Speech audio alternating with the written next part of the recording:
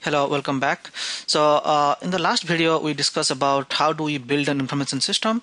And while we're building information system, we told that we are going to require some raw materials or some softwares. And we told that there are different kind of software companies who is going to give you. And then one of the company that we want to focus is Oracle. Okay. So in this video, we are going to discuss a little bit deep into what Oracle technology stack is and what kind of things it gives so that you can build your information management system. So here is the tech stack of Oracle's technology. To start with, you need a big machine, and that's what Oracle gives you as a part of their hardware and storage.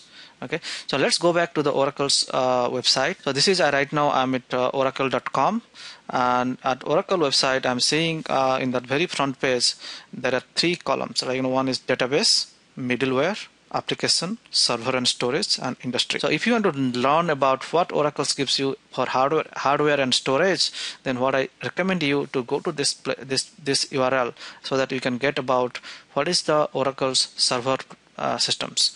Like, for example, Oracle Hexadata database machine. Okay, so if you go there, if you just click on that in detail so that you can understand about different products of that, and then you can also dig deep into that so that you can understand what kind of products are there. But just to give you a sense, for example, your computer maybe consists of about maybe 4 CPU, okay, or your laptop. But whereas a server, we need a huge amount of CPUs. Okay, so maybe like the one that was called Sun server that have 64 CPU running parallel. Okay, so 64 core CPU, 64 core machines. Okay, and they have, your machine may have 8 GB of memory, but these guys have made a 1 TB of memory, huge memory to to make this kind of system. Okay, and then Oracle also give you operating system. In operating system, they give you two types of operating system called Solaris and also called Oracle Enterprise Linux.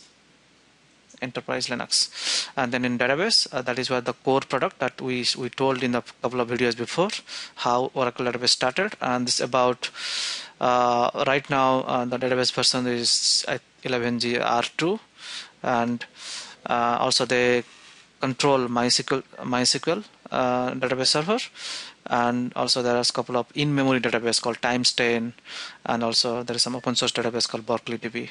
That's a part of Oracle's suite. And also they give you industry leading middleware technologies, so which is so that your software can work over the internet. And also Oracle is a big producer of ERP applications, and they also can give you the applications so that you can customize those applications to make your need. So this is what the complete technology stack of Oracle. And in this course, what we're going to deal about databases.